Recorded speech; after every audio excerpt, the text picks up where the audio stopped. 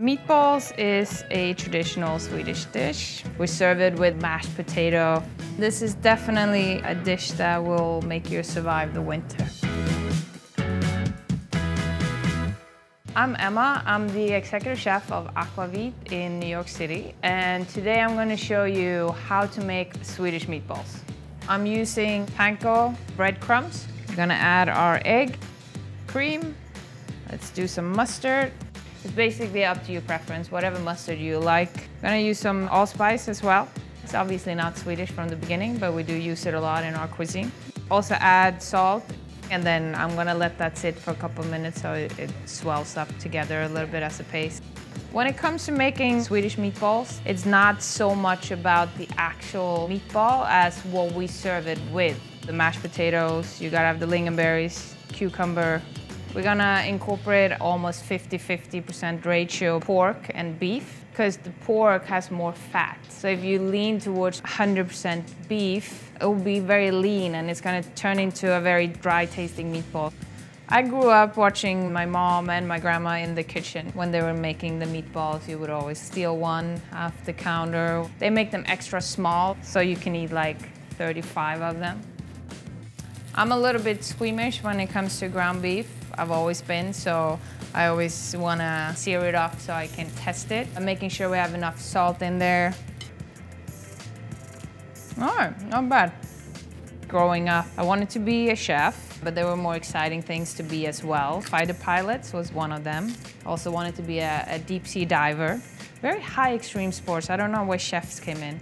I was on my way into the Swedish military and I got offered a very good internship position in a restaurant outside of Stockholm that I couldn't say no to. After that, I never had time for anything anymore. It was love at first sight, almost.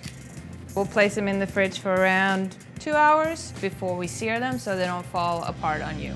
While the meatballs are in the fridge, we're gonna make the mashed potatoes. We're gonna peel our potatoes, preferably use Yukon.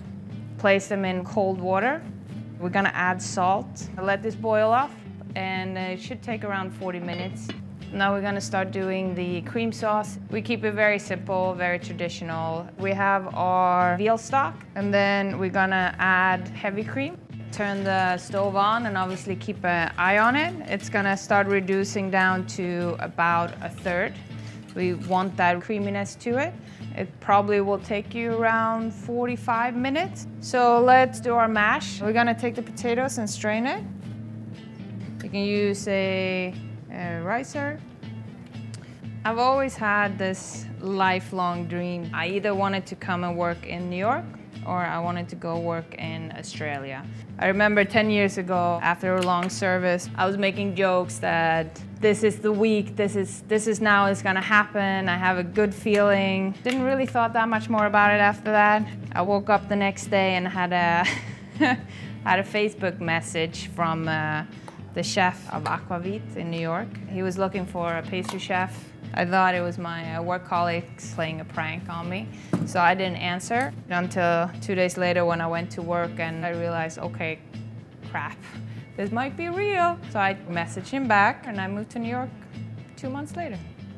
We have our potatoes riced. The secret to mashed potato is butter. Gotta have that butter. The fatter, the better. Please use real butter in here. Like, stay away from all those fake products. They won't you do any good. Just eat a little bit less. Or go to the gym. There's gyms everywhere. It's perfect. Anyway, I do neither, I just eat it. I'm gonna put some pepper in here. I'm gonna put some salt. And then we're gonna add some milk. The consistency is more of a puree than a mash. Our sauce is reduced and ready. You get this nice luxury dark brown color to it. We are gonna give the sauce a lighter flavor to it. So I brought lingonberries with me. So lingonberries is a Nordic tart berry. They're very high in antioxidants and very delicious. If you can't find the frozen ones, you can find the jam. Because of the perfectionist in me, I think I want to pass my mash through a sifter so we get all those little lumps up. The puree is looking good. We have our meatballs. Let's cook them off. So we'll start with some oil. Start adding them in.